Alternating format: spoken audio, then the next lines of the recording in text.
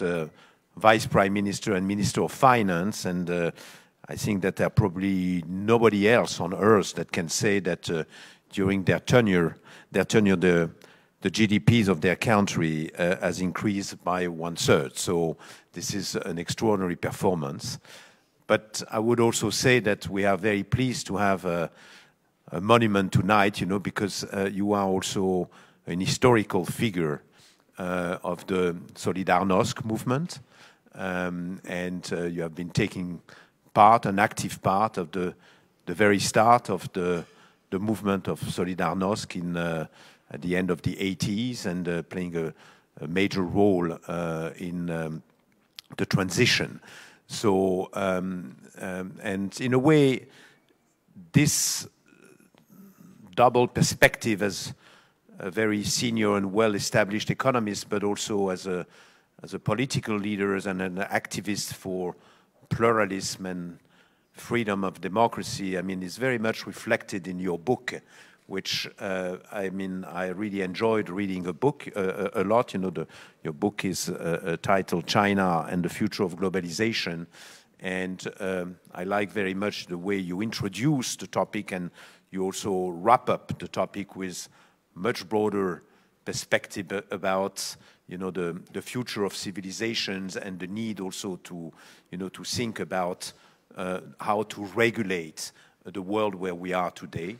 And in a way, this is very much in line with the spirit and the philosophy of the Dialogue of Civilization Institute. So I'm extremely pleased to have you tonight. We certainly didn't know when we discussed a few weeks ago that China would be such a hot issue in the news. You know, we thought it would be interesting and important to discuss the rise of China and the global economy. We certainly didn't know that those events and circumstances that would happen, this health crisis. So this is also why I'm also very pleased also to welcome tonight Dr. Ole Döring, who is a philosopher and a doctor in sinology, and also very involved in many issues related to international health here in Germany, in China, in New Zealand. So thanks a lot for having accepted our invitation to give a few additional remarks.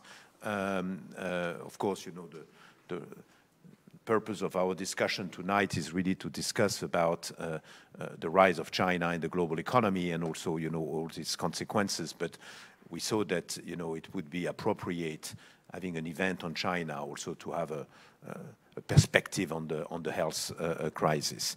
So I don't want to speak for too long. I just wanted also to mention for those of you that DOC is now preparing its 18th edition of its annual forum in Rhodos.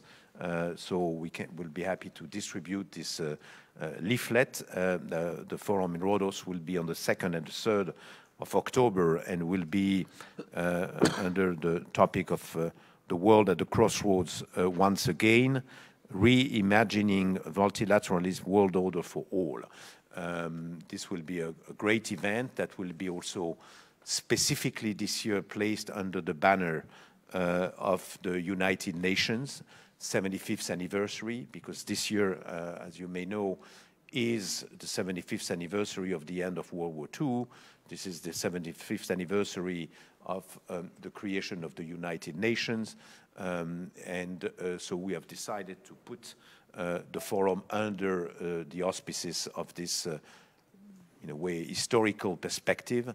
And the United Nations have expressed interest and willingness, you know, to be closely associated to the forum. This will be just a few days after the General Assembly of the United Nations, and so we will have likely, you know, the President of the General Assembly of the UN who will be present, so it will be a very special edition. So I wanted just to share this information with you, but I'm very happy now to give the floor to Professor Kolodko, who will tell us about China and the future of globalization. You will also tell us about this very special word of Chinism that you have coined, and that is in a way trying to describe or encompass, you know, the different perspective and of the what the economic model of China is, which is this combination of a power of the state and the invisible end of the market. So we are very excited and impatient to hear from you tonight. Thank you.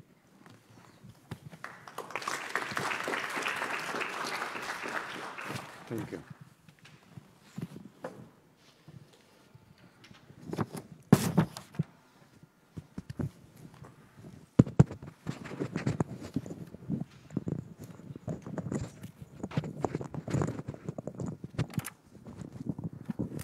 Okay, good evening. Thank you for the invitation. It's very weird, but it's been quite long since I was last time to Berlin, because it seems that now it is much closer from Warsaw to Shanghai or Beijing or Hong Kong than it is to Berlin. But the things change. Actually, Chinism is my second contribution to the English language. My first was a long time ago when I published a paper in a ranking journal, Kyklos, which was called Stagflation and Shortageflation, a Comparative Approach. Stagflation was a concept developed at the early 70s for a phenomenon unknown before and contrary to the Keynesian economics of contemporary occurring both price inflation and employment with the trend to economic stagnation. It's supposed to be trade-off, either unemployment or inflation, and at the same time, after the energy shock of 45 years ago, after Yom Kippur War, 73, we did have inflation and unemployment growing at the same time. But I'm from another world. At least it used to be another world, which was just a symbol of close to this place, the Berlin Wall. So we were from behind the Iron Curtain, and we did have completely different phenomenon, which was because of what is very interesting, market-oriented reforms, an attempt to liberalize to the extent, not full throttle, the price setting. When the prices started to grow, and instead of the price inflation, there was also shortage. In the language of Polish housewife, everything was more expensive and nothing was to be bought. So the prices were going up and the lines were longer and longer.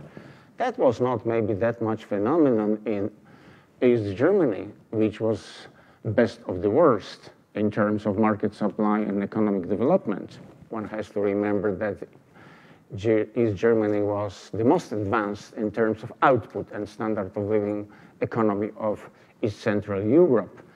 And the shortage was also very minimal in this country. So we were coming even from Poland to Germany for shopping or for fun, because even 7 o'clock p.m. the beer was available in Berlin, but not necessarily in Warsaw. And this phenomenon, shortageflation, was a new feature which was completely unique to the classical economics, and for that reason was not understood that much by Western economists, which was combining, existing at the same time, both maladies. That is shortage, which was destroying the efficiency of capital and of labor, and of course, which was making people more angry against the government, the system, the economic policy, and so on. And there was a price inflation, which nobody does like. And actually, if you will call me at 3 o'clock a.m. and will ask me the question, Professor, give us an answer, but like for CGTN, or for CNN, or for BBC, not another lecture for DOC. What was the reason of the collapse of so-called communism?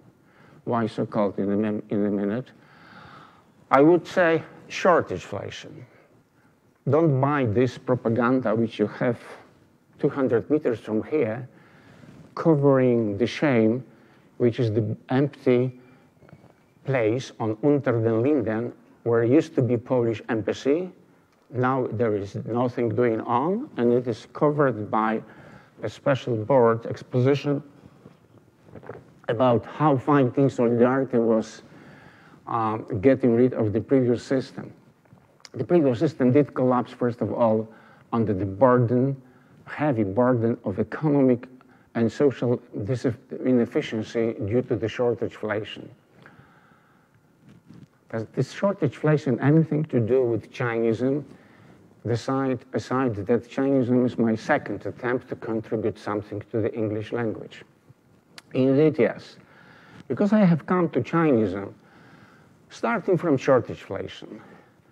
There was, and there still is, because of China, some debate how it is possible if shortageflation has brought actually the Soviet system, the Soviet economic system, including Poland, which was the leading reformer together with Hungary. We still argue who was more advanced towards a liberal, limited liberalization and marketization, especially in the 70s.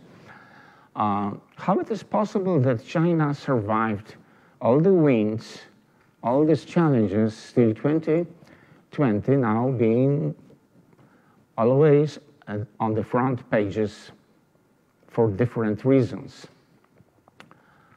One approach is presented, for instance, by Janusz Kornai. Famous theory of Janusz Kornai, Economics of Shortages, says that in the centrally planned economy, based on dominance of state property, which we refer to as socialism or realism or state socialism or bureaucratic socialism, but most of the time it is being referred in the West as communism. Now also in my country, when people are talking about prior 1989, they are talking about communism. Almost nobody was referring to the system before '89 as communism. That was called socialism. So this is the matter of definition and the discipline. What one means by capitalism, socialism, state socialism, liberal socialism. Bernie Sanders, who is now leading contender for the nomination of the Democrats in the ongoing campaign in US, declares himself as democratic socialist. And somebody is afraid about democratic socialism if he will become the president of the United States.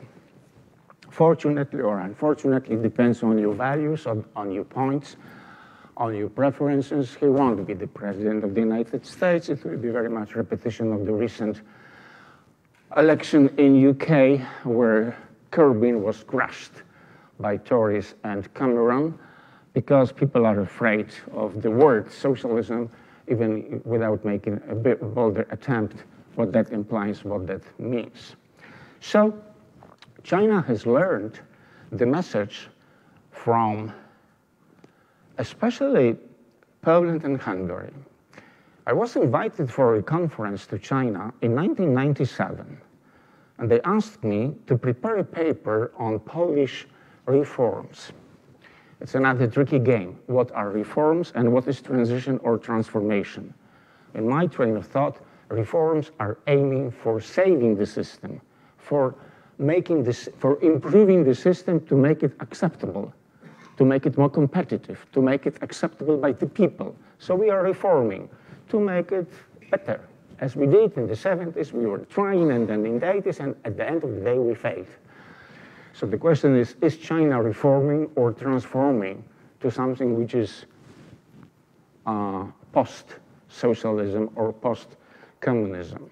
So China, therefore, they invited me for this conference. I prepared the paper, Why Polish market-oriented reforms and liberal democratization in the course of the 70s and 80s have, at the end of the day, failed, and we decided to make a bold step to go towards full-fledged democracy and market.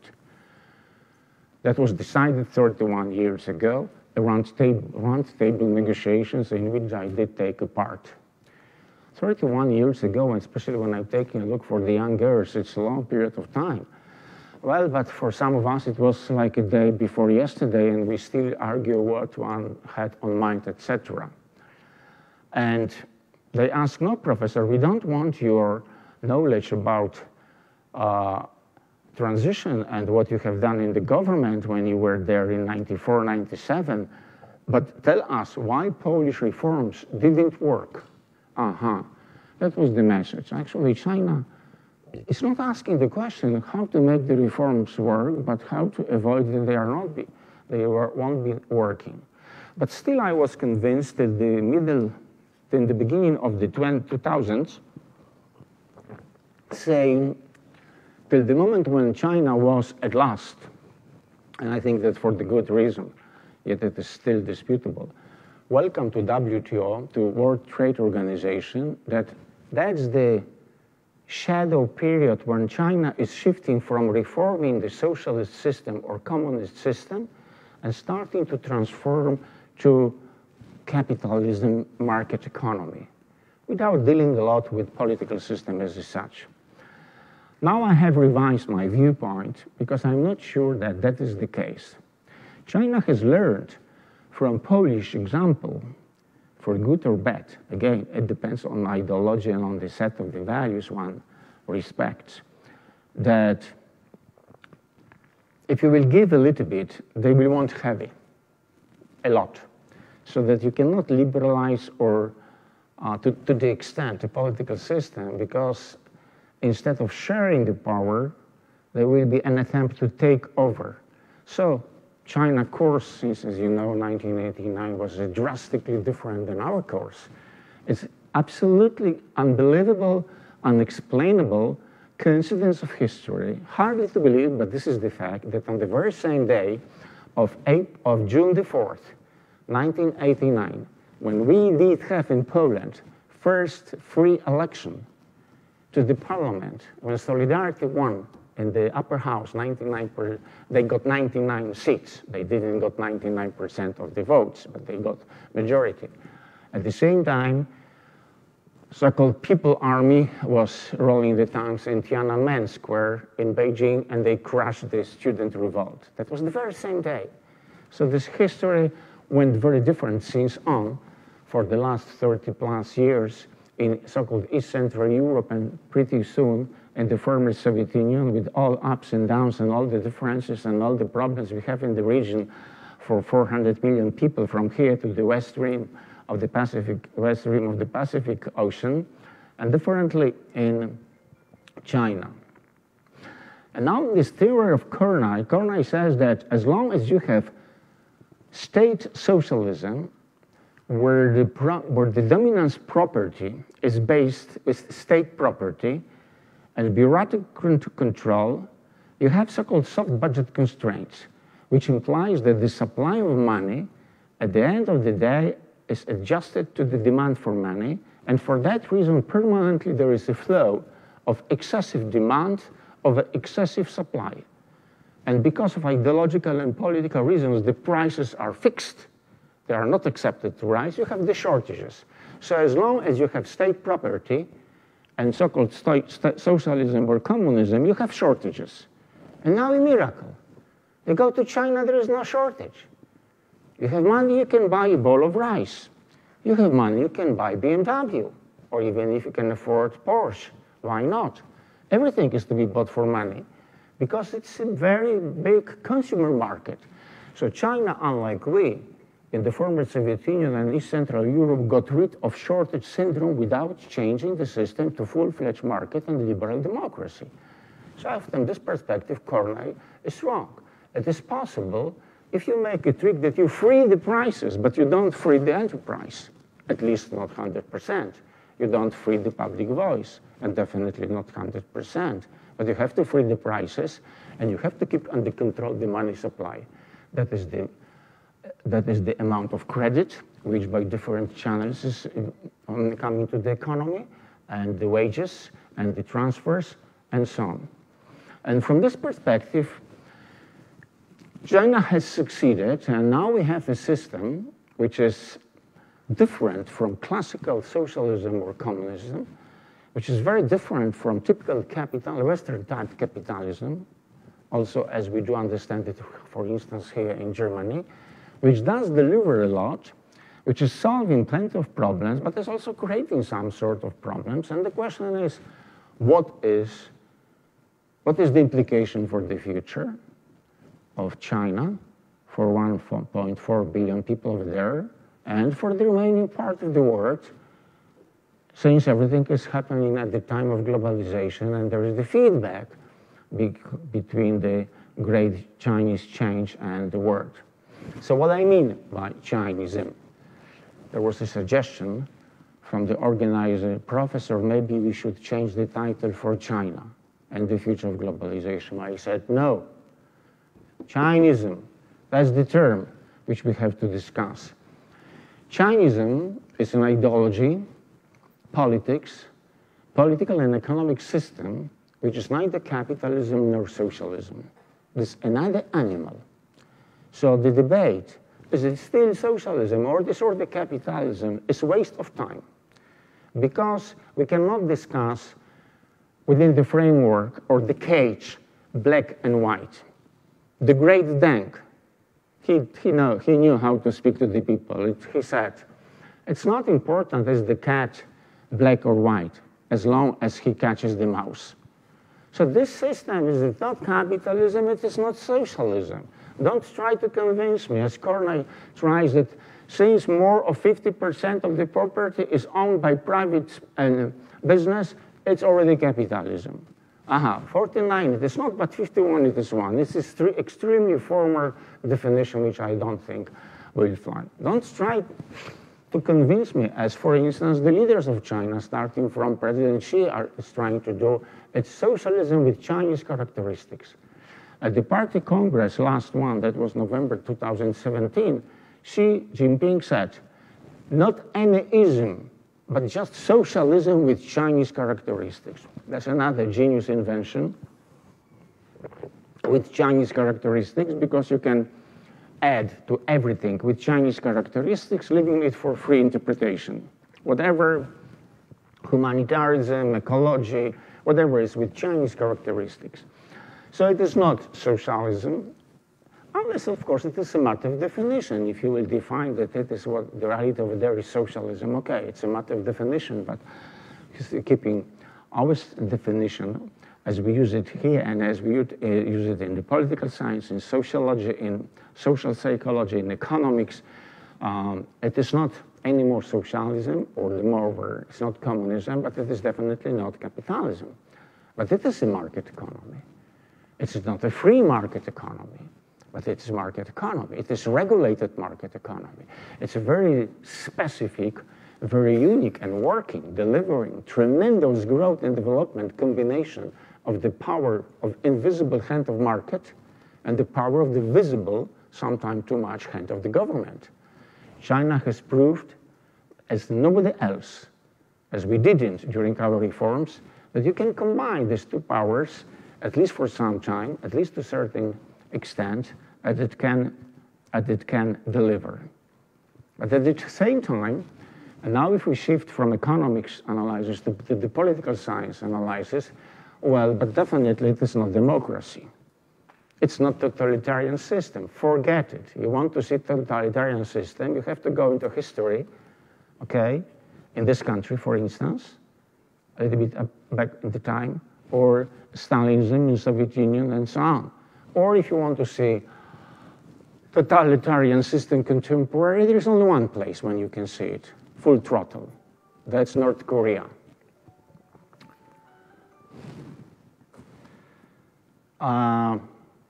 I put yesterday as an illustration on my facebook.com/Kolodko a photo album called China with 300 photos showing the China, not Shanghai and Beijing and Chengdu and the world, but China. There is one picture which not very many people will know what is it. This is the bridge which is finished in the middle of the river. So this is one of two bridges over the border between North Korea and China. People's Republic of, most often referred in the Western media and in Western debates as Communist China. So I went to North Korea because I'm not only a researcher, man of academia, a former policymaker, man of state, but also I'm a globe traveler. I explored 168 countries and recently also Antarctica to see a little bit of ice, because guys like Bolsonaro and Trump will melt the ice and will leave us with the winter as we have it now in Berlin or in Warsaw. And when I was coming from this barbarian system, they call that they are not communists, that they have their own ideology and system, which is Juche, which is actually very much like, you know, something between Stalinism or Maoism from our European perspective. The mobile phone didn't work. Actually, they confiscated when you were coming in. I did have mine, but it didn't work because there is no range. And on the middle of the bridge, I was coming back by train to see as much of the country, even from the window of the train. It's not a bullet train, it's a regular small train, so you can see a little bit. I got the range, so I put the button. Alicia, that's my wife's name. She answered the phone in Warsaw. Oh, I said, and I was screaming, freedom, freedom, freedom. I came to the free country. If you are coming from North Korea to so-called communist China, you are entering free country. You can do almost everything, almost. The problem is with almost. Not everybody, not from every perspective, depends, you know, how big is almost, but it's a free country from North Korean perspective. But definitely, this is an authoritarian system. It's a monoparty system with they have the parliament. They decided today that there will be not a session of the parliament because of COVID-19 in the next weeks. It will postpone, etc. It's so-called rubber stamp institution. Behind the closed door, there is a very lively debate, maybe like it was here in DDR in the 60s or 70s, or in Poland, you know, and so on. But of course, within the system, and so on. So the political system is definitely not a democratic one, far from liberal democracy, and for that reason we don't like it. And it makes for us the situation this difficult, because it's not a good fashion to be politically incorrect. And now some of us must say, well, China definitely is undemocratic, an authoritarian monoparty system, but it's quite efficient from an economic viewpoint. Much more efficient than very many democracies. And that is politically incorrect, but substantially it is correct. Okay, so we have to be very careful what we are discussing, asking, are you in favor or are you against? So now it is Chinism, that is the monoparty authoritarian political system supported by Chinese type of monoparty-led so-called Communist Party, so-called because it is supporting private property, inequality, unemployment, business. It is just, you know, a single monoparty, not a Communist Party. And then we have advanced, competitive, open, engaged in globalization, market economy, still to the extent managed, controlled, regulated by the government, so there is the kind of synergy which has made this incredible miracle of the last generation. Now, you read it as both of them, Mr. Trump and Mr. Modi, megalomania. But second, do read it as anti-Chinese and anti-Russian move. I'm talking about the show we have now in India, where Mr. Trump is speaking, actually reading, using the prompter, what has been written for him. It was such a flattering, you seldom hear a speech of the leader of the country about other leader of the country. You know, so much, you know, flattering. How great India is, how great Mr. Modi is, how huge, how wonderful leader is. There is not any problem in India, it's just a miracle because of Mr. Modi. But it was clear when he was comparing Mr. Trump, India, when he was talking about this relative success of India's economic growth recently, internet, fighting poverty, providing electricity, and so high technology, innovation, infrastructure, all the time at the background we saw China. And from this perspective, India is very much lagging behind China. We have to be aware, and this also are very unpopular from political correctness, that 40 years ago, where China finished this stupid, harmful, devastating ideology and policy of Maoism and started to move to gradual economic liberalization, which brought them to the Chinism. At that moment, India's GDP per capita, GDP is not the most, it's not everything, but it's still very important. India's GDP per capita was slightly higher than India's than China. Now China's GDP is over twofold higher than India and still is growing faster. So the distance is growing. Okay, the question is, and this is the question, do we have the methodology from scientific viewpoint, from moral viewpoint, from political viewpoint to put on the same weight how much more of income is offsetting lack of, say, political freedom or cultural freedom or personal freedom?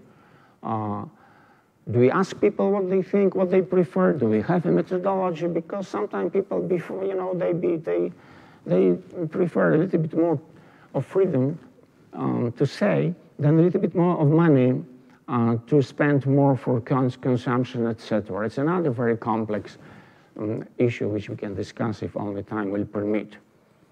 So for that reason, I'm reading even today features in India as another point with debate against Chinism. Because 2 years ago, during the so-called Communist Party Congress, when President Xi said in his word, well, wait a minute, you know, don't expect us to follow the suit. You're wrong. China is not going to so-called Western liberal democracy. We have our sort of values, which you have to respect, or at least do understand. And our preference is to stay the course.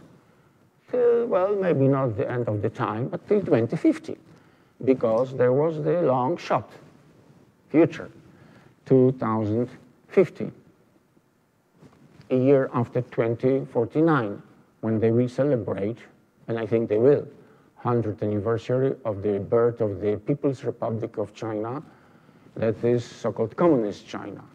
We did not. We did have so-called communism only 45 years ago, and we did not even celebrate it last July, 75th anniversary of the People's Republic of Poland, because in the meantime, the course of the history has been changed. So this is this Chinism, and she declared that they are going to stay the course. Not only that it will not go as we expected 20 years ago, 19 years ago, after China was welcomed to the World Trade Organization, that gradually they will go more and more along the line of liberal economic setup, which will be followed by political liberalization. Slower, gradual, but in a due time, the growing middle class, intellectual, and some other leaders will call for more political freedom. There will be some experiments on the local government level with the free election, and they will go to kind of multilateralism, pluralism, and at the end of the day, well, it may take not 5 years, but maybe 50, okay? Be patient, as Deng Xiaoping advised, and China will become, well, maybe not a full-fledged market economy and political liberal democracy as, say, Germany or even now Poland, but something like, if you wish, India or Indonesia or Pakistan or Philippines. Nobody calls them authoritarian or communist regimes, but hardly Indonesia is, you know, Australia from the democratic viewpoint. Democracy, after all, is much more than having a free election sometime supported by T-shirt or baseball cap. If you saw today's speech of Mr. Trump at the biggest stadium, cricket stadium, named after Trump, such a shame, you know, such a cheap propaganda. We did not, actually maybe we did it under so-called communism, you know. They call it stadium in Texas Modi, and now they call stadium in India Trump. And when you took a look for the auditorium, they brought 100,000 people, and everybody has the same baseball cap, which they call in India cricket cap. Okay, you got a cricket cap, come, make clap, clap, clap. You know, you didn't do it, some people, here, even here in this country when it was still DDR. Okay, but it's still democracy. They do have election, but they are far in music to the ear of, say, what the values we do have in the European Union. And now Mr. Trump said, Mr. Xi said also, and the Chinese leaders, they are saying so, that actually China is a little bit more than that not only they will stay the course, but he said that China's model, that is China's reality, China's system, is a kind of offer, maybe a proposition for the others. And I think this is the most challenging point. Because one may say, well, I'm in Berlin, I've never been to China, I'm buying many Chinese goods, but it's so far away from here. As long as we are protected from COVID-19 and the Chinese ideology, I don't care. But now they say that it is a proposition for the others. Definitely not for Poland or Germany. I would say not even for Russia or some other countries. But what about Pakistan? What about Tanzania? What about Angola or Mozambique? I've been to the countries, as I've told you, and I hear what the people are saying. They are saying, wait, you know, your liberal democracy is failing. Take a look. Brexit, take a look. Alternative for Deutschland, take a look. Liberal democracy of Orban. Take a look. Kaczynski in Poland. Take a look, you know, this fellow in White House. This is democracy. This is what people were dreaming and fighting. That is what you were fighting for, you know. What kind of democracy it is that you cannot make a simple decision where to build the bullet train, and they built over the last 30 years, you know, over 30,000 kilometers in China. I know a little bit about how difficult it is, you know, just to put one localization. I was deputy prime minister, and you need 16, you know, stamps from ecological office, from local government, from cultural heritage office that you can build a railroad over there, and everything is a democratic way. There are the procedures, there is the law, there is the rule by the law. So it's not like a political decision that we'll build the bridge here, or we'll establish new factory over there, or new electrical grid, or so on, as it is working in China. And for some people, we see that actually they didn't get that much of support from late colonial power of UK within the Commonwealth, or from France, and from richer part of the world like European Union, that there is much more talking about assistance, etc., and definitely not from the United States. And China has delivered. So they have come with Belt and Road Initiative. What is Belt and Road Initiative? We can discuss almost forever, because Belt and Road Initiative is everything. It's absolutely genius concept, because at the beginning nobody knew, including President Xi, what it's gonna to be. The bold idea of making some infrastructure investment along the way here and there. Why? Because China did have plenty of overcapacity, especially steel, aluminium, glass, and cement. So instead of closing all these factories and making million people unemployed, let's build so-called Pakistani corridor from here to Gwadar and to have access to the Arabian Sea and the Indian Ocean. Let's build, you know, a new harbor in Sri Lanka. Let's build a railroad where from Belgrade to Budapest. But what we have to do there? Plenty. Why? Because you have the stupid Europeans and the Americans, which forced Greece at the bottom of the crisis to sell everything. It's neoliberal approach. Privatize as much as you can and pay back your debt. So they sold Piraeus Harbor port To whom? To Chinese company, which of course is controlled by the state capital in China. You will see pretty soon that China will build railroad from Piraeus, which is the harbor of Athens, which definitely is in the European Union, through North Macedonia, because now the political problem has been solved, and Serbia to Belgrade, and they will have the maritime road, harbor, and railroad performing high quality, etc., to Budapest, which is another hub in Europe. So should we be against? I don't think so. I think that the European Union, instead to be afraid of China, supposed to discuss, especially now when we are fighting with stupid 0.016 of our GDP in the budget for 2021-27, we're supposed to invite Chinese and say, you know, guys, we heard about 16 plus 1. Now it is 17 plus 1. Maybe soon it will be 18 plus 1, because actually you are already investing more in Italy than Germany, France, and Benelux and Scandinavia altogether is investing in Italian infrastructure. And Prime Minister of Italy says, well, but nobody is coming, you know, to invest in our bridges and roads, and we need capital. Should we say that we are not taking this China's proposition because they are from so-called communist China? That wouldn't be a pragmatic approach. So maybe you have to coordinate somehow the infrastructure programs of the European Union within the perspective for 21-27 with the China's idea of Belt and Road 1+17, because for China, who are we? Poland, the biggest country of East Central Europe. But you know, Poland is just a small peanut from Chinese perspective. So they put us into one basket, which they call 16. Interestingly enough, Belarus and Ukraine is not in 16 or 17. That is telling a little bit that it's a very sensitive issue, which definitely was discussed somewhere behind the clothes between Moscow and Beijing as a territory which is not in the project, but definitely is in the economic sense, because if you are taking a look on the map, Ukraine is definitely between China, Kazakhstan, Russia, Poland, Germany, and the European Union. So now this Chinism is coming as a proposition to some countries of the world, especially Southeast Asia, Middle East, and Africa.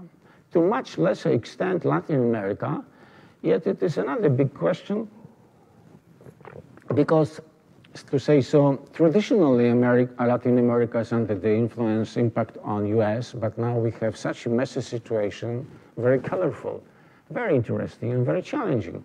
Different in Venezuela, yet similar now, well, different in Venezuela than in Ecuador, in Bolivia, different in Argentina, where the neoliberalism of Macri failed, and Bolsonaro in Brazil. It's very complex, but China is not that very active over there for a number of reasons, but it will be. It will be in the growing matter in the years to come. So when I'm talking Chinism, this is Chinism. It's a specific ideology, political and economic system which has taken over and has delivered a lot in China, and now may be attractive for some others as a counter concept for so-called liberal democracy and free market Western type, especially since United States is coming with propositions next to nothing, especially in Africa and Asia. And European Union is definitely not doing enough, being concerned with the problem of euro, which some countries are not going to join, yet they're supposed to under the treaties, with migration, with crisis of liberal democracy, with new nationalism, which definitely has not a good future. But for the time being, it's quite an influential and definitely cannot be not taken seriously. And now, future. When I'm telling future, I'm telling not tomorrow or next year. I'm talking next generation. I'm trying to take a look for next 2-3 decades. China is unstoppable. Don't fight with China. Don't love it? Okay, work with it. China is unstoppable. It's 1.4 billion people. Because of this disaster with COVID-19, it's only 1 year later when China will become a developed country. According even to negative scenario, taking into account the devastating effects, I think they will lose 1% of GDP in the rate of growth because of COVID-19. China will join the group of so-called developed or advanced economies by 2024, according to the World Bank data methodology. There is 44 economies in the world which are called advanced, Poland included since some time. China will be advanced economy in 4 years' time. If you are negative, pessimistic, okay, make it five. It's not the difference. China has some technology which is conquering the world. All the debate about 5G, where Germany and even Britain is much more pragmatic than, unfortunately, Poland and Australia. It's about, a threat of Chinese technology. Okay, get rid of 5G from Huawei, buy in the US. Name a company which is compatible, which is competitive in the US with the 5G of Huawei. There's non-existing such a company. You can combine Ericsson, Nokia. So they are afraid of Chinese competition. And from that reason, we have this overreaction, ill-advised policies, trade war, confrontation, this policy which is the trademark of Mr. Trump. Unfortunately, populism sometimes is delivering the political success. And as I said, I'm afraid that we have to wait 5 years since this policy will be compromised. But interesting enough, if you listen what was said by, I think, 2 days ago or 3 days ago by Mrs. Pelosi in Brussels, she came to Brussels to teach and preach us that we should not touch Huawei, 5G, a gate for spies. But the professionals are saying, Professor, the question is, who is going to spy on you? Chinese business or American business? I don't like, any kind of spy. But let's leave it aside. I'm not an expert on this issue, but I see that this trade war is absolutely ill-advised. I'm not going to bore you at Mr. Trump and his professionals, including his chief trade negotiator and his secretary of treasury. They would not get the credit from finance or economics from me with the economic ignorance. US has a very big current account and trade deficit, not because China is cheating or subsidizing, etc., to very minimal limit, but because China is competitive and US is simply living beyond the means. They consume too much and they invest the money of somebody else. So if Mr. Trump would like to contain the current account deficit, he has, to raise the saving in his country by, say, by cutting the expenditure and the fiscal deficit, but he's raising the fiscal deficit, or by cutting the taxes, but he's cutting the taxes for the rich people, and so on, making still more pro-inequality distribution. So what US see now, it is a little bit of improvement of the trade balance with China at the cost of deterioration of trade balance with some of the countries. If you are jogging, as I do, I just finished my 50th marathon in Nike, made in China. Okay, maybe next one I will be running in Nike, make in Bangladesh or making in Vietnam, even if I will buy them at Manhattan, because the import to US was shifted to some extent elsewhere, but it is making plenty of problems with the supply chain. The trade war, actually is about a position in the supply chain. During the globalization, which is an irreversible process, and there is nobody better playing globalization on his or her behalf than China. Nobody. They are the master of the world of the last 30 years, etc. They use globalization for catching up and actually skyrocketing. But they are moving on the supply chain from making Nike, the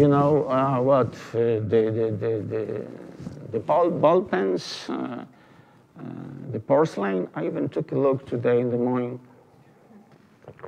in my hotel here when I was sipping the tea, to my surprise, made in Germany, Bavaria, porcelain. Nothing.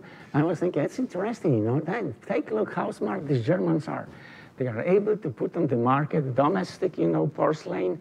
They are not buying it from China. It is possible if you want to do it, and you know how to do it, you know, without imposing, you know, trade tariffs and import duties on Chinese porcelain, you know, brought to Germany. So now China is moving up on the supply chain and is advancing very much in technologies. And in some technologies, it's already top of the world. And even if they were stealing, as the US was stealing for most of the 19th and first half of the 20th century of the technologies, okay, you cannot reverse it. We are already in 2020, and the question is how to escape forward, since globalization, to conclude, is irreversible. So what is globalization? Globalization is a historical and spontaneous, if not chaotic, process of liberalization and integration, of thus far performing separately to the extent national economies and branches of national economies into one intertwined, interconnected global economy. What happens here, it can be Germany, it depends upon what has happened, say, in Brazil, and has some consequences what is going on, say, in Japan. The world became a common economy.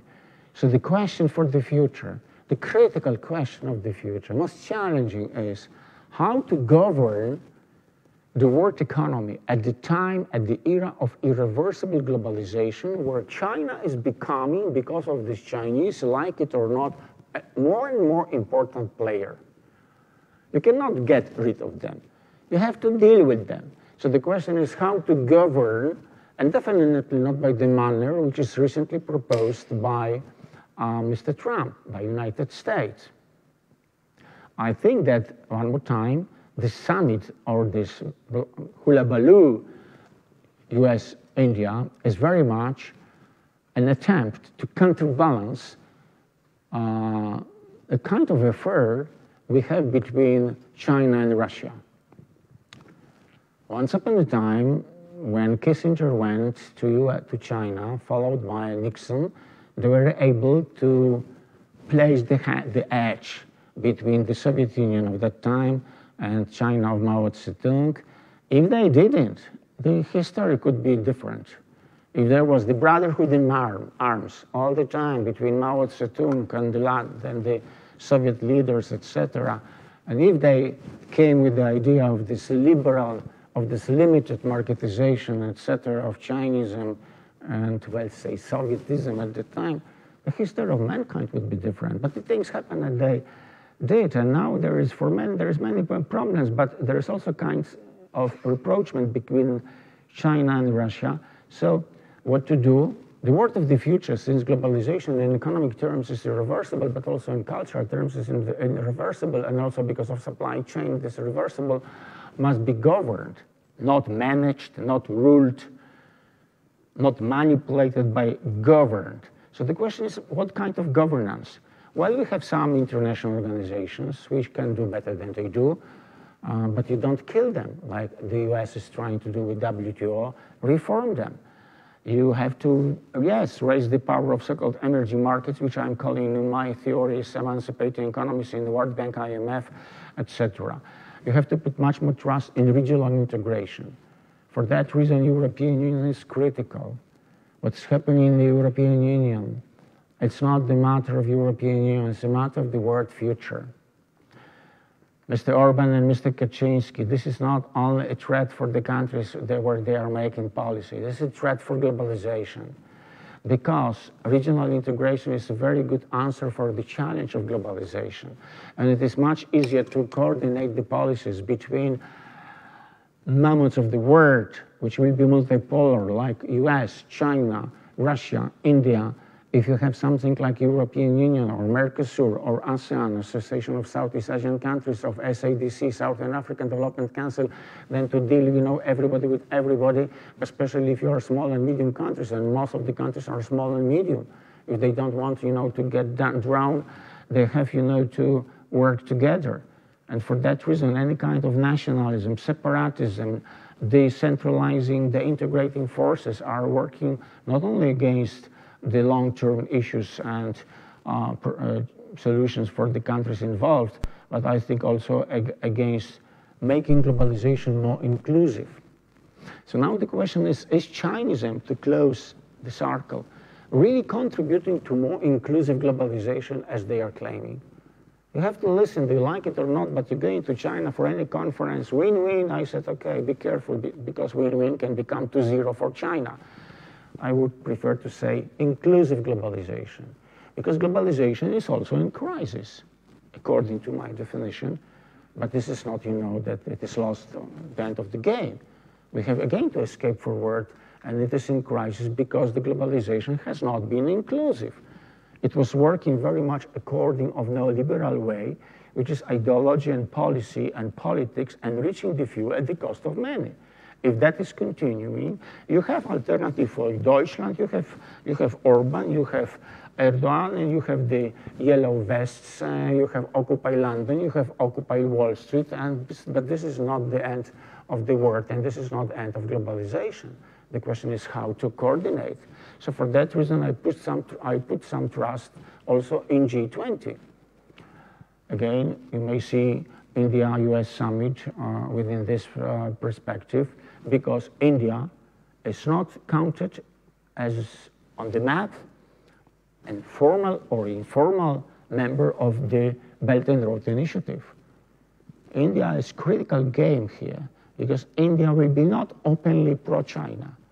You can get a lot of sympathy for China in Pakistan, even in Indonesia, if you wish, even in Kazakhstan, despite some problems recently, or in Russia, but not in India.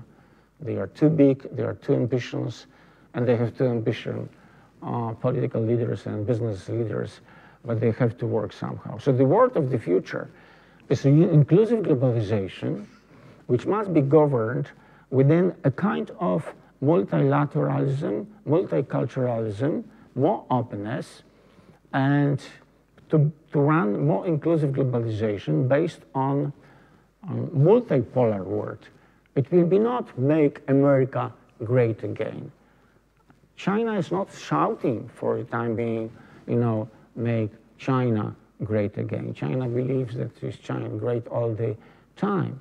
It's not the time, to make US, America great again. I would say that to make the inclusive, irreversible globalization great at the end of the day, it's the problem. And from this perspective, I think that Chinism may contribute a little bit, but I wouldn't be naive. There's plenty of challenges, and one must be very careful. China economic success has been accomplished at a very severe costs, and the Chinese leaders and Chinese intellectuals are aware of these costs. First, this lack of democracy, as we do understand it. Most of them, they don't care, as long as business is free to do what they want, and political leaders can run the show according to their values, their agenda.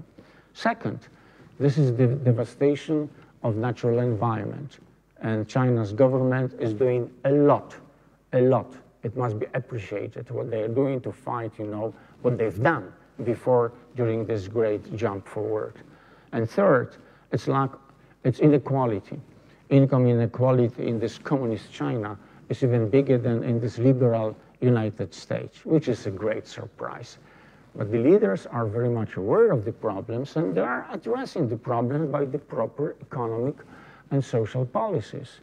So if they will succeed, then the system will be going. And for that reason, I think that Chinism can contribute a little bit positive to the better future of globalization, making it more inclusive. Thank you.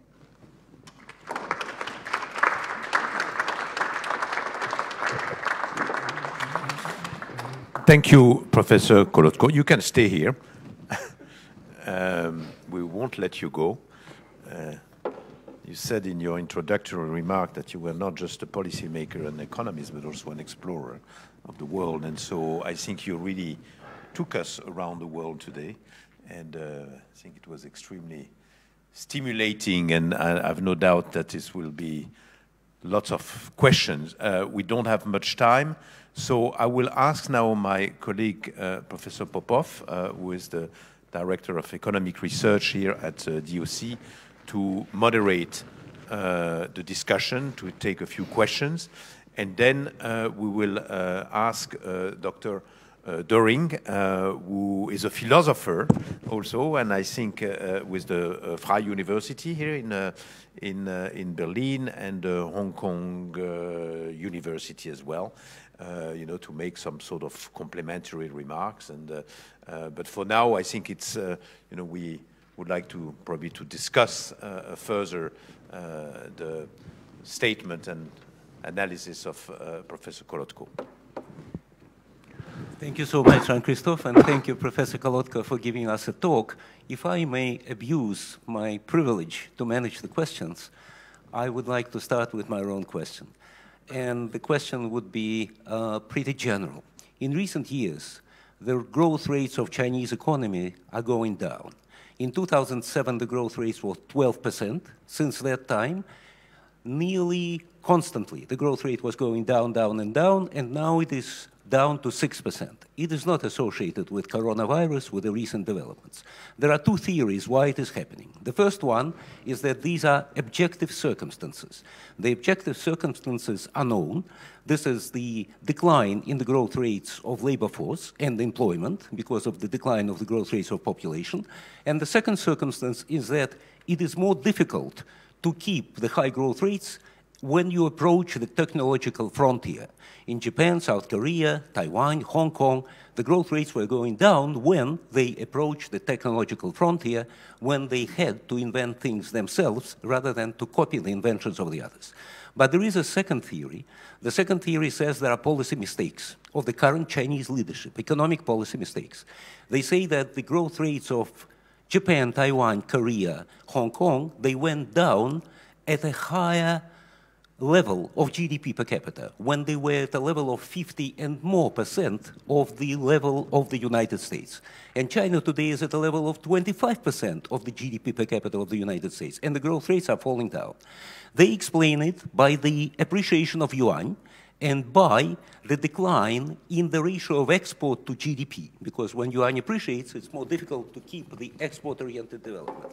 This is the chart which shows how considerable was the decline in the ratio of export to GDP, from 35% in 2007 to 20% today.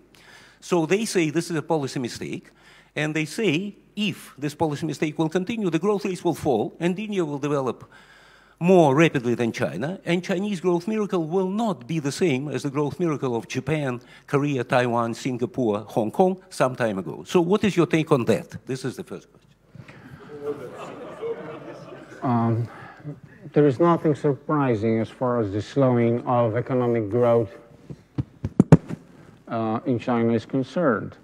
If one is honest, one has to go to all this blah, blah, blah of the World Bank, IMF, and the most of the economies 20 years ago, 15 years ago, 10 years ago, and always it was, you know, around the corner that they will slow down, or even warning about so-called hard landing, and they were growing and growing and growing. What you said, that it is recently 6%, say they doubled the GDP per capita. I said before, no time to elaborate. GDP is not everything. They doubled GDP per capita in last decade. It's remarkable to double an income in half a generation. It's remarkable, especially since they are not as poor as India or Indonesia or Bangladesh or Myanmar, etc. Second, China is already, since 2018, they have GDP per capita matching the world average. China is this year already a little bit above world average, and it's still growing much faster than the world. 2-3 times faster than the rich countries, including the earlier successes of Japan, of Asia, like Japan or Korea. So China is still catching up. And if China, the question is what rate of growth China may sustain in the future. In the short run, very much depends on COVID-19 or American trade barriers, trade war, and also the things happen, they do because many things happen at the same time. You can be bad. If not COVID-19, there would be the continuous turmoil in Hong Kong, with also negative impact on economic performance and economic growth. So there are some question marks. But from macroeconomic viewpoint, it's not surprise. It's the same as us. Less people are transferred from agriculture to industry, where by natural forces, the rate of growth of productivity is faster. There is less to be done as far as technological progress is contributing to total factor productivity and sustaining or pushing the growth upward. But I don't mind this another Western mumbo jumbo about so-called middle-level income trap. There may be the problem of high income trap, as is the case of Japan, which actually is not growing almost for 20 years, in which 20 years China's GDP had over quadrupled. So I don't think any problem with China slowing down. I think that they proved also by the economic policy, which most of the time was correct, that they didn't slow much earlier. And now the question is how much they may sustain for the future. I think when I'm talking about long run, and I said generation 2015, in my positive scenario for China and therefore for the world, they can double income every 15 years. What needs 5% on average, etc. Population will be not growing. Population is peaking already. Soon, India will be the most populous country of the world. Very big problem in China, unlike in India, which is good for India, but for China, it is that in India we have so-called demographic dividend. You go to India, plenty of young people, which are supplying also labor force, much more energetic. You go to China, it's becoming more sclerotic because of aging society and the negative effect of the long-run one-child policy. And now if they may have more children, they don't want to have them. So if China will double income in 15 years, therefore in 30 years, it will develop it by 4 times again. You know what I'm telling? Do you listen? That implies that they will have GDP per capita higher than the US has now, having 1.4 billion people. And the question is it going to happen? So it's very realistic.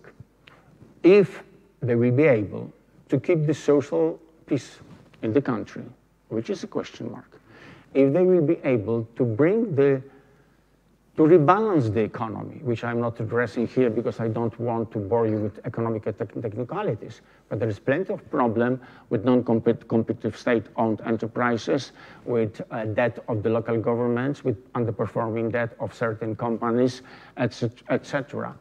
But they are able to offset it. What I admire in China, traveling to China since 1989, they never ask wrong question at the wrong time. It's absolutely amazing. I'm writing a little bit about that in the book.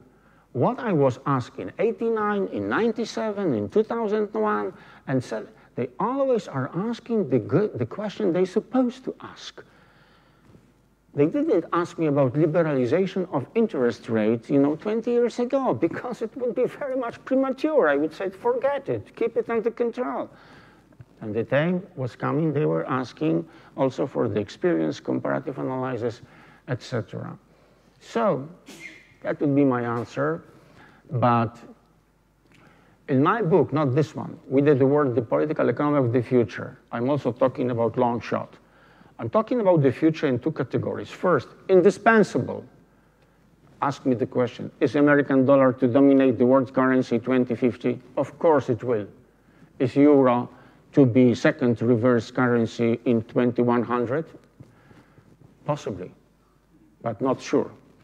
Can euro survive the turn of history? Most likely, but not 100% sure.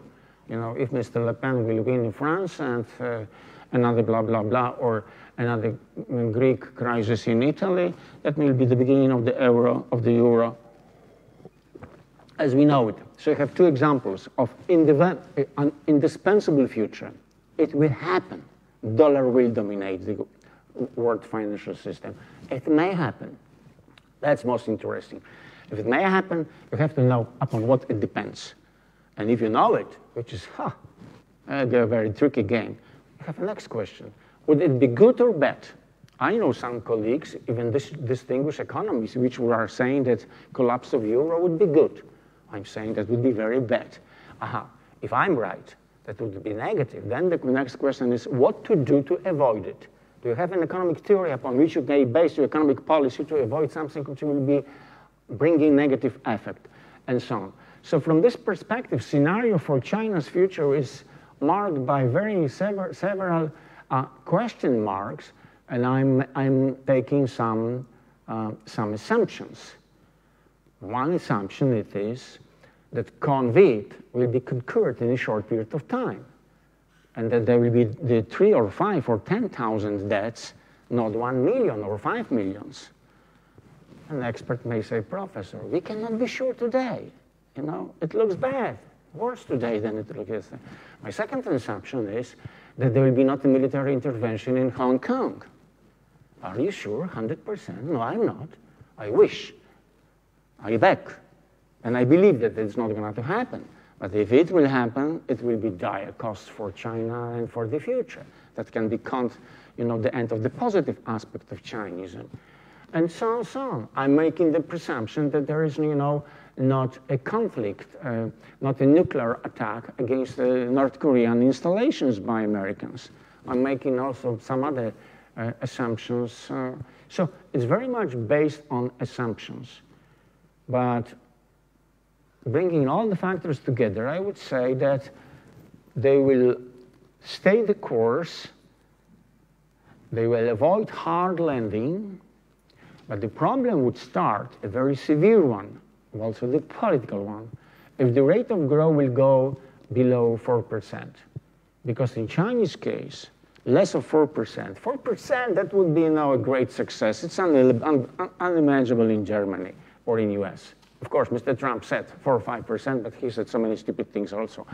But going below 4% in China means that the unemployment will be growing, that there will be not enough money to fight devastation of natural environment and to address the social inequality and social capital issues. And then there will be the end of support of Chinese people, or just acceptance by some of them of this, what I called Chinism. But in my scenario, these issues are manageable, and for that reason, I think that rate of growth can fluctuate between 5 and 6% for next 1, 2, 3 decades, which will be remarkable. Which will be remarkable, yet it will be much less than it was in the past. Because in the past it was not a miracle, but it was really unexpected by anybody, including the Chinese leaders. Thank you, thank you. Let us take some questions from the audience, please. Do we have a microphone, or would you like to use this? I'm Harley Schlanger from the Executive Intelligence Review. And I'd What like intelligence? Executive Intelligence Review magazine. I'm very sensitive about intelligence, so I have to. No, I have not to central know which intelligence. intelligence you are from. But let me ask you, if you put Trump aside for a moment, because there are problems. Again? Put Trump aside for a moment, because there are problems in the West that predate Trump. And I think one of those problems is the emphasis on financialization, speculation, the quantitative easing, zero interest rates, with money going into protecting large amounts of outstanding debt, not going into physical production. We see the problem with infrastructure in Europe and the United States. Now, you mentioned the Chinese Belt and Road Initiative, where there's huge volumes of credit, but they're going into physical production. Don't you see this as, and I agree with what you're saying on your concept of Chinism, that this is the right way to go, but the West has to make a shift. I don't think the West is going to survive if we continue to create credit for the sake of backing up derivative transactions, speculative trading, and so on. I'd like your thoughts on that. I think West will survive if, it's an interesting point, you know, because the problem is that the pace of growth, traditional one, in terms of GDP, is unsustainable in the West, not in China. West is growing too far, especially US, because the growth in US, even recent, which is higher than in European Union, is financed with the structural current account and fiscal deficit by raising the public debt beyond the responsibility. Mr. Trump is not thinking in terms of generations. He was thinking until recently till next election, which is around the corner, and then he wants to make it, you know, America great again, and to make it in history. He has already a nice picture, which his lovely wife, you know, in Agra, the monument to love over there in India. So he wants some more action, more good pictures. But honestly, I think that the rich part of the West, they have to restructure. And from this perspective, what we discussed, when President Xi says, we don't not fast growth, but high quality growth, that is the question, what that implies from theoretical and practical viewpoint. Because what the presidents and the leaders say, you know, it is what they say, and here the professionals, we have to fight, we have to solve the problems. But indeed, you know, I'm not crying that, for instance, in my country, the economic growth is a little bit slowing down, but I'm taking a look why it is slowing down. Because there is the growth which is devastating for natural environment. There is the growth which is by military build-up. There is the growth which is financed by public debt. There is the growth which is contributing to inequality. And this is the bad, you know, this is the bad growth. We don't like this growth because it is getting economy and society, and including the trade and finance within the economy out of balance. So, and we see the result. We see the result in that the people are getting nervous. I'm saying that neo-nationalism, which I do define also, new nationalism is different from old nationalism. India is nationalistic. Russia is nationalistic. But this is not new nationalism. Turkey is nationalism. It's not new nationalism, because they are pro-world, they are pro-globalization. New nationalism is that you are against globalization, that you are saying her, they, you know, Poles, Germans, Jewish, you know, Mexican, rapists, Arabs, they are blamed for our misery. Wait a minute, no, White House, you know, is blamed for your misery, and Wall Street much more than the Mexican immigrants and so on. So there's plenty of demagoguery, but people buy it. People buy it, and for that reason, for instance, Trump can win another election, and if Mr. Macron will fail to contain yellow velvets, Mrs. Le Pen may win the next election and will be in different reality. We have to be very careful, and I don't, as an economist, see any good in that. So new nationalism is an answer for neoliberalism, which I defined very briefly. It's ideology, politics, and economic policy, enriching the few at the cost of many, by means of wrong deregulation, by means of special fiscal reforms, taxes and transfers, and also by financialization. Financialization was developed so much as an instrument of enriching the few at the cost of many, driven also millions of people in the bankruptcy, in misery, with their lifetime savings, their mortgage credits, etc., etc. And now we are here, you know, to this blah, blah, blah of neoliberals, also in Europe, also in Poland. I'm fighting with them all the time, that you cannot do it. It's like weather. There is growing inequality because of globalization and because of technological progress. Bullshit.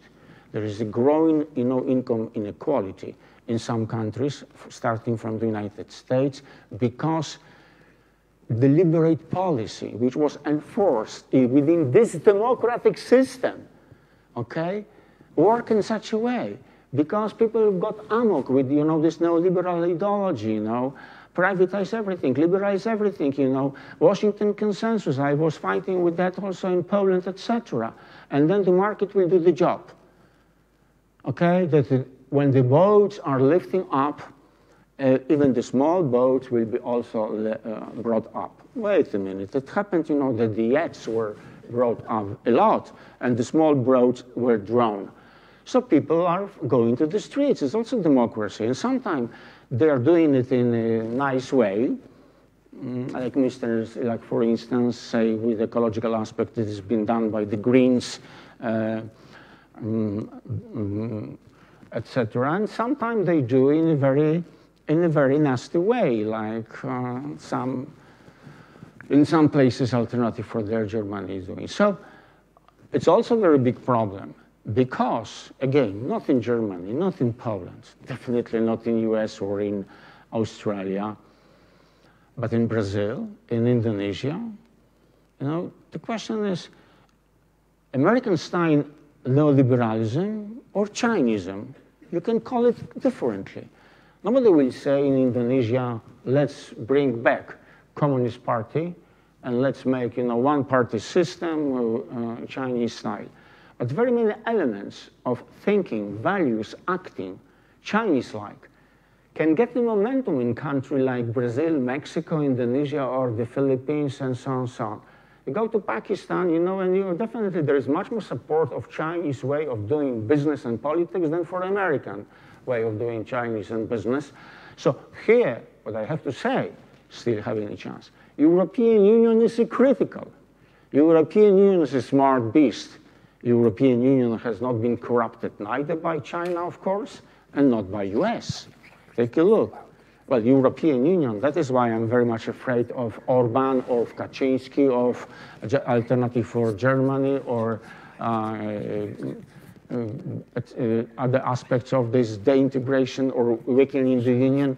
But European Union is not smart. It's not accepting to, it's not allowing to be enforced to take a position with White House or with Beijing. No, European Union is much more pragmatic, and I think much more long-term oriented. And I think it's a big chance for the future if we will stay the course. We do not have to be pro-Americans, and definitely we not have to be anti-Chinese.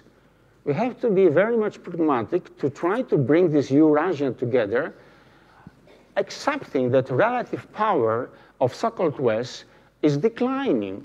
In 5 years, in 50 years, in 50 years, it will be relatively less influence. We are only 1 billion people against 7.6 billion people, and we will remain about 1 billion people in 20 or so years, and there will be already over 9 billion people. So definitely the Eurasia, sensu largo, part of the world will be more influential. I didn't have the time, but you know, the critical is Africa, and China has invested politically and economically and financially in Africa much more than US with European Union together. There's already 1.3 billion people in Africa, and by mid of the century there will be twice as many.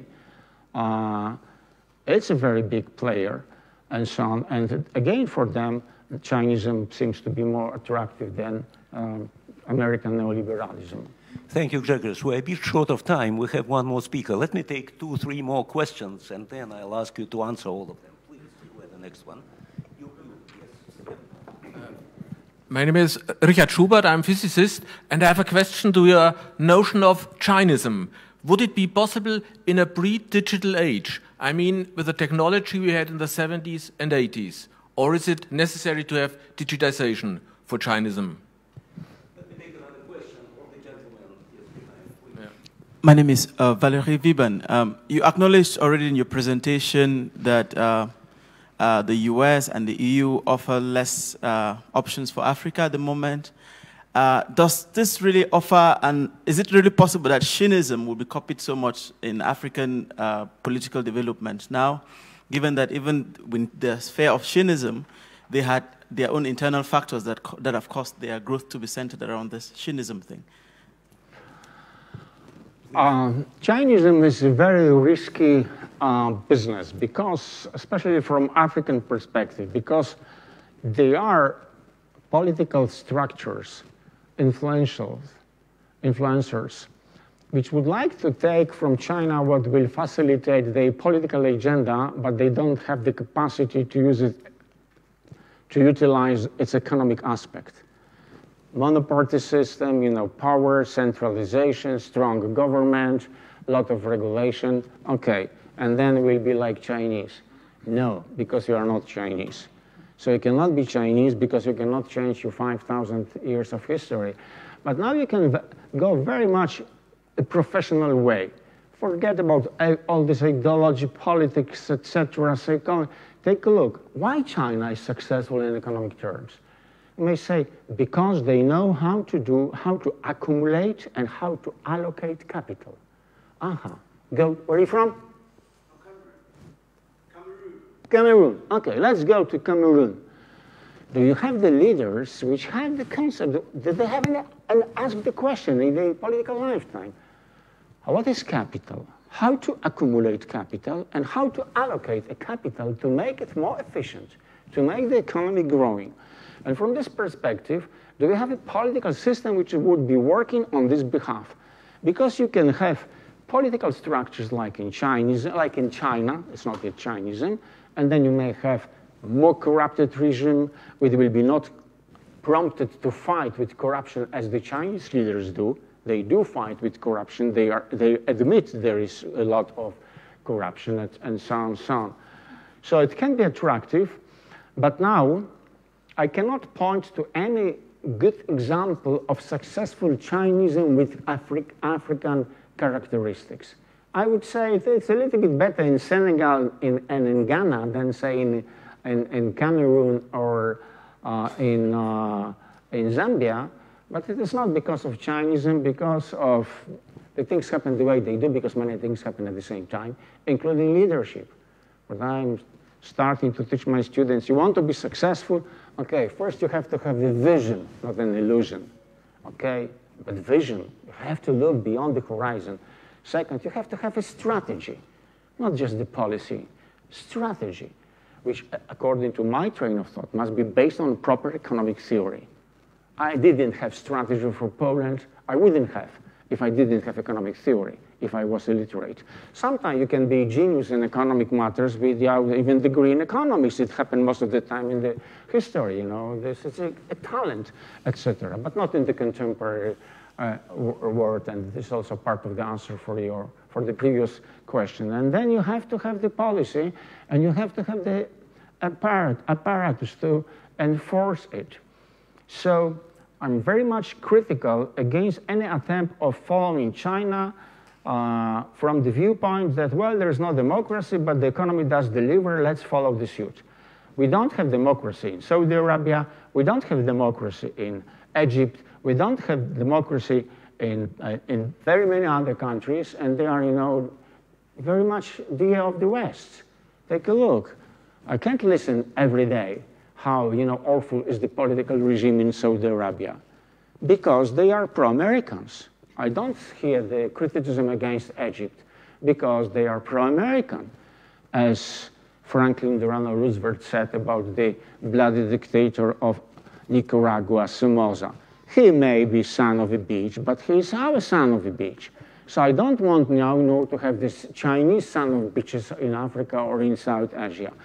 Then Nixon came to Bucharest and he said, after he came back about Ceausescu, he said, maybe he is a commie, but he is our commie. So, you know, that's not the kind of thinking. But if you will apply Chinese methodology of raising the propensity to save, formation of capital, and efficient allocation of capital towards investment in competitive enterprise, infrastructure, and social capital, you can put the country on path of sustainable growth, which happens somewhere even in country like Rwanda, for instance, over recent years. And you may say, well, there is a certain similarity in Rwanda under Kagame towards what we have in China. But Africa never will be the second China. As for the former question, no, I think that Chinism couldn't come earlier because it is somehow feedback to the current technological change to digitalization. It's very much linked, and indispensable part of this Chinism is a technological push.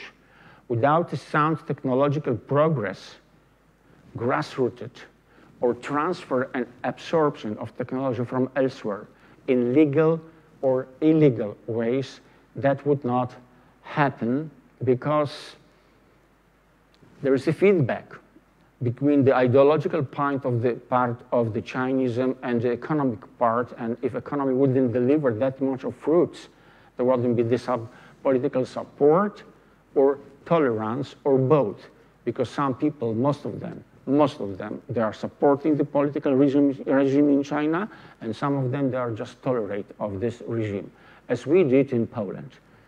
I'm from Poland, and I can tell you at the very end that I do remember a sketch, a cartoon from the early 70s.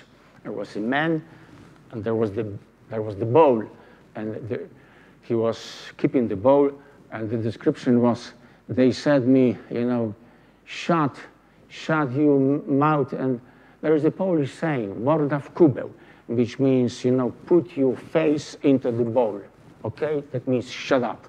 Just, so put your face, your mouth into the bucket, but thanks God, the bucket was full of food. So as long as economy delivers, there is less pressure for non-economic change. And that is part of this Chinism. And that's also a question how long, you know, the growth will last and will improve the standard of living. And each year, this year is a disaster, but each other years without the convict virus, etc., 140 million people recently were leaving China for a short or longer period of time. Some of them very many times, okay? So they do know how the world is looking, even when I walk going here to you through the Brandenburgen Gate. I think that the most people I've seen looking into the face, they were Chinese, and there is much less than now because of the COVID-19, there would be otherwise. Thank you. Well, thank you so much. Let me give the floor to the official discussant, Dr. Ole Döring, and I guess you are going to talk about recent events. Yes, the coronavirus. Please. Thank you. Wow. So thank you very much to the organizers for having me here. It was on very short notice, and I'm privileged to have the opportunity to make some comments. There can be two different kinds of comments. One can be, well, confrontational, and the other can be supportive. And you will realize very soon that I'm choosing the second kind. I'm choosing the not confrontative, because first of all, I believe we don't have time to be frivolous in terms of entertaining ourselves in any academic manner. But because of the very good things that Professor Kolodko actually said, I don't believe that there's much confrontation needed. What I'm trying to do is to offer first a very short response, and then a very short comment. The short response to your question, what kind of animal this Chinism might be. And I think this is a very well put question, and the metaphor of an animal shows that we are social and biological at the same time, and we're also a species. That means there are no Chinese, but there are certain cultures. That indicates that we're talking about a kind of shared DNA. And I believe that the DNA that China has been manifesting in terms of this cultural history is one of learning for cultivation. Learning for cultivation is an open process. It's an ability to absorb all kinds of knowledge and skills and abilities that you require not only to survive, but to survive in dignity and shape your lives in a cultivated manner. And you can see, we can have a look at the Chinese history. You can see wherever they went as Chinese, they went there usually, they went abroad They went as, well, working slaves, and they built whole economies. And why did this happen? Now, I'm not a historian as such. I'm a philosopher, as you kindly introduced me. And and I'm not giving you a philosophical lecture. I'm not giving you a lecture at all. I would love to comment on everything that Professor Kolodko has said in a philosophical manner, because I believe it merits philosophical elaboration and explanation, because I believe almost 99% of the messages I would subscribe to, but I would frame them very differently. So just take my word, and if you're interested in the reason for that, just we can discuss this later. I'm also not going to give you a lecture about epidemiology. Maybe this is a little bit of, well, frustrating for you, but the simple reason is because we can't. We don't know what the COVID-19 will evolve into. We don't know what's going to happen. So instead of attempting this time travel to the future and give you a kind of date when it will be all over, or a date when we'll have a pandemic instead, I will travel back in time a little bit and share with you some of my personal perspective as a sinologist, philosopher, and mainly ethicist. Because ethics is the methodology I've been developing to make our cultures interact, speak, learn together about how to evolve into humankind that can actually learn from each other and develop our world, again, in very much the spirit that Professor Kolodko has elaborated here. Remember, 17 years ago, in 2003, we had the SARS crisis. And I'm taking you back in time now with this very short time machine to travel. In 2003, I was traveling through China, and I was traveling exactly through Wuhan. I was giving a lecture in Wuhan, and I was only able to do that in April 2003 because they put me into a very frightening device that looked like a cannon. It actually turned out to be an X-ray machine of that time to well, allow me to be identified as healthy and safe to give my lectures there. I went to Beijing at that time. The city was a ghost town. So what happened since then? I mean, at that time, China, it's only 17 years ago, at that time, China was still struggling internally about many things, but I would just highlight two. One is struggle for the ways in which to approach, assess, and organize science and technology. In 2003, this internal Chinese fight was not really decided. There were still people who did not believe that SARS was caused by a virus. Although BGI, Beijing Genomics Institute, Huadajin, Zhongxin in Beijing at that time, now it's moved to Shenzhen. Why? It was moved to Shenzhen right after that because Chinese officials had interfered into the publication of the scientific data because they had analyzed the DNA of the virus as early as in early January 2003. And until April the same year, the myth was still upheld that this was not such a virus, but there are many other conflicting theories. The second area where China has changed a lot since then is the way they acknowledge and work with international institutions. Now look at the WHO. I have to make a lot of shortcuts here, but just remember what the General Secretary of WHO, Dr. Tedros, just recently said when he reported from his encounters with Chinese officials. He said, we must be grateful for China. The world must be grateful for their very serious and harsh and effective and rational governance that they try to develop. As we see, China is always trying to learn and adapt. How can they be expected to do this prematurely, before the facts? Now people are accusing China of having hidden things, hidden information. Well, just look at the reality. Nobody knew anything about the kind of virus and the kind of disease that would spread in December or early January. We have all these kind of gray area buzz kind of viruses going on everywhere. We have this flu virus killing over 20,000 Germans every year. It's not to relativize and to mock any of these problems. It's just to say we usually don't know anything, and the Chinese didn't know either.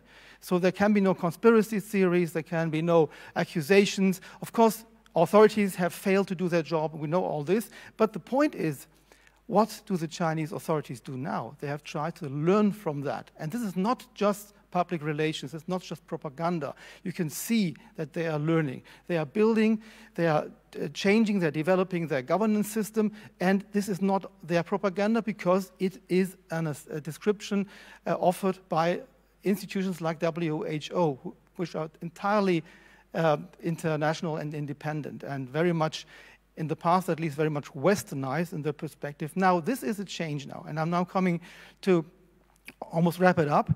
The thing that the WHO stand on China now indicates is a change in perspective. It's not only the perspective on China's governance of the virus containment, but it's very much a change in the narrative. Because the most important things the WHO has said about this is not about the virus. It's about the infodemics. That is what Tedros has specifically repeated and repeated again. The war over ideas, the war over what we call in Germany Deutungshoheit, the authority to define and explain what is going on in the media, in the public. This is the quarrel that really matters now. And we will be able only to understand what's going on and to address the problems that are just in front of us if we manage much more, well, better organized and more educated the cultural and communicative basis of our living together with Chinese. We have and this is what you did not mention, because you didn't have to, but I have to as a humanities scholar. We have totally neglected our capabilities to address China as a cultural player in the world. We are not prepared to think Chinese. Chinese may be different kind of animals, but we are very closely related. We know that we can understand each other. We have so many examples of actually easy communication, of easy collaboration with Chinese. How can this work? How can this function not only on a random basis, but on the basis of organized efforts as global citizens? This is the challenge of the future. And I think this challenge has a lot to do with global health, because global health is a very new way of looking at health. It's not about the physical health. If you look at the WHO definition of health, it has a lot to do with well-being.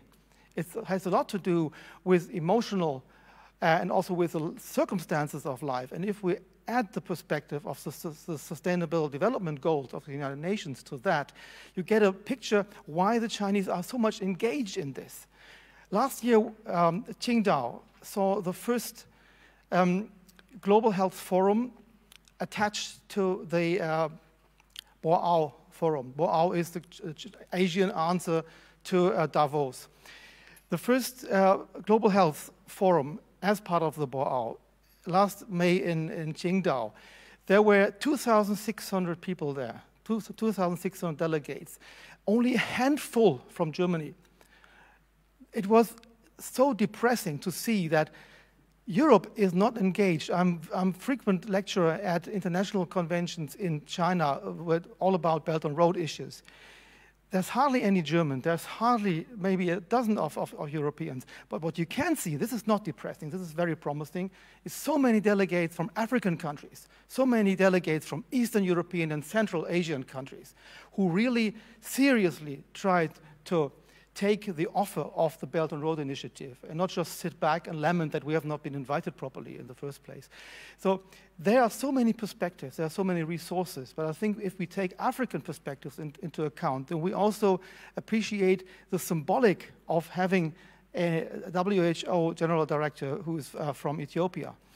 These are things that indicate that the world has already changed a lot structurally, and the world has become much more Chinese. I think you're right. This Chinism cannot be copied. It's not a model to be copied. It's a model for learning, for encouraging learning on each culture's own terms. And we must become much better than that, because now we have lost, as Westerners, as especially Germans, we have lost not the ability, but the courage to use our own reasons in the sense that Kant made very, very clear in his definition of enlightenment.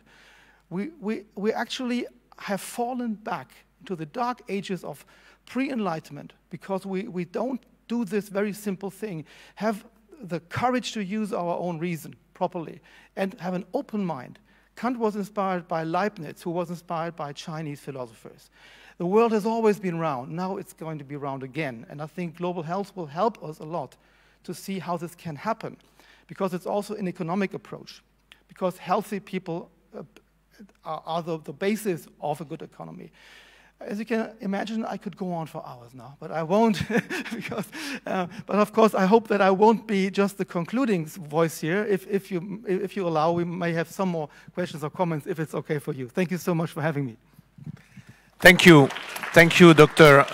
Döring. I think we are, in a way, beyond time, and so we won't be able this time, to continue the discussion. But we can continue the discussion actually during the cocktail. So I invite everyone, to engage with our distinguished speakers, to ask further questions or make further remarks. But we also need, vis-à-vis our colleagues, not to finish too late, because we have lots of those events. But I think that everyone will agree that it was an extremely stimulating discussion tonight, and I'm extremely grateful to Professor Kolodko for this sort of world views and really looking at those issues from an economic perspective, but also from a very geopolitical perspective, and also from a very, in a way, cultural and civilizational perspective,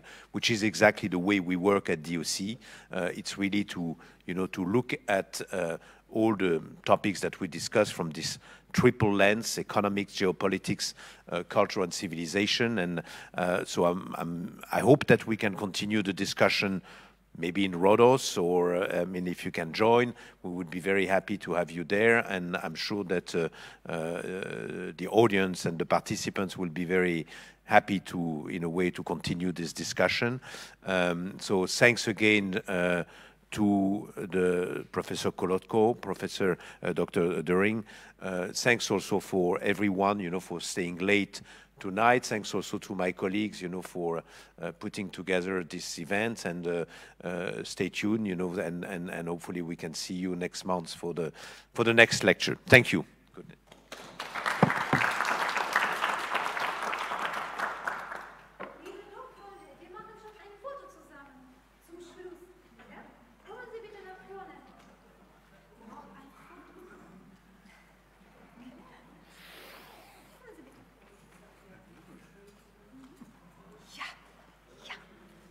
Warte mal, ich komme gern.